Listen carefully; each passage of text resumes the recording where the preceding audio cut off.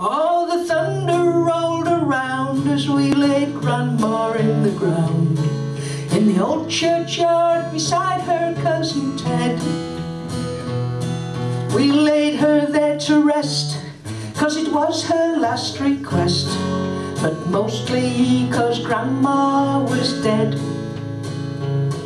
Then the lightning struck the peg, holding Grandpa's iron leg, as he leaned on the arm of Cousin Rose, who was holding hands with Sid and their 7 lovely kids.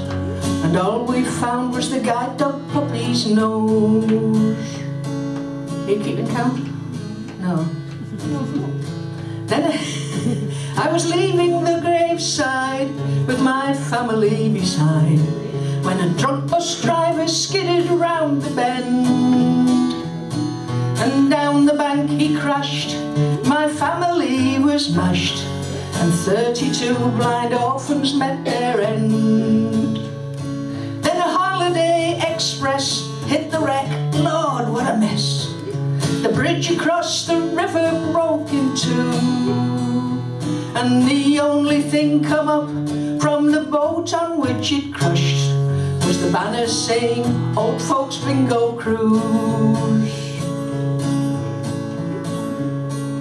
Help arrived with speed, the undertaker in the lead, with his calculator and his rule, and trying not to smile but grieving all the while when the rescue helicopter hit the school. I was feeling all alone, my family was gone, and a voice said, "Good buddy, don't you weep. Though your folks been took away, I've got you down for New Year's Day. Christmas is gonna be real cheap." I said, "Is that you, Lord?" He said, "That's a big 10-4. Get your ears on for the good news, come on. I'm gonna fix it soon for your daughter Cindy June to marry the undertaker's son."